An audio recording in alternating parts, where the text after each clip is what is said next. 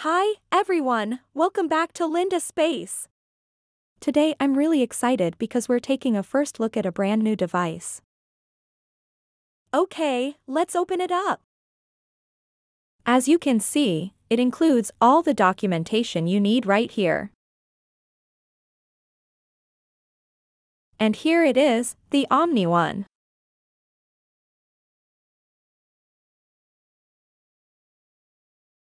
So, this tiny thing here is actually a full Windows PC.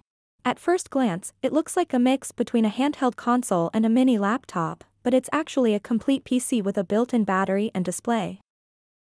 It weighs only 326 grams, about 0.7 pounds. I've been carrying it in my bag for a few days, and honestly, it's lighter than my power bank.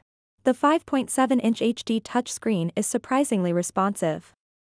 It supports 5-point touch, and the brightness holds up even outdoors. Unlike most mini PCs that die the moment you unplug them, this one has a 16.34 Wh built-in battery. You can actually work anywhere, cafe, train, or even on a flight.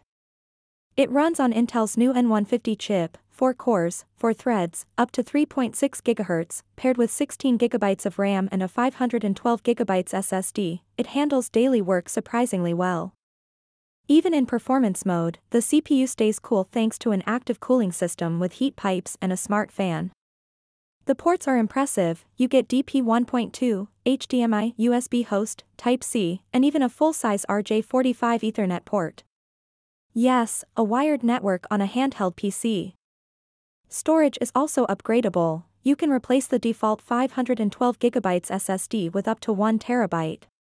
It's tool-free and takes less than a minute.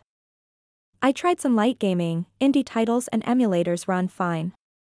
It's not a gaming handheld, but for casual play or streaming, it's perfect. Out of the box, it comes with Windows 11 pre-installed, but you can also install Linux or Ubuntu if you prefer.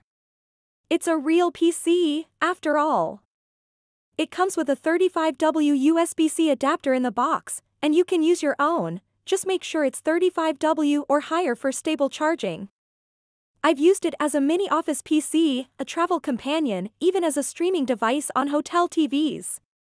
It's surprisingly versatile. It's not meant to replace your laptop, but if you want real PC power in your pocket, OmniOne 5.7 might just be the most interesting mini PC of the year.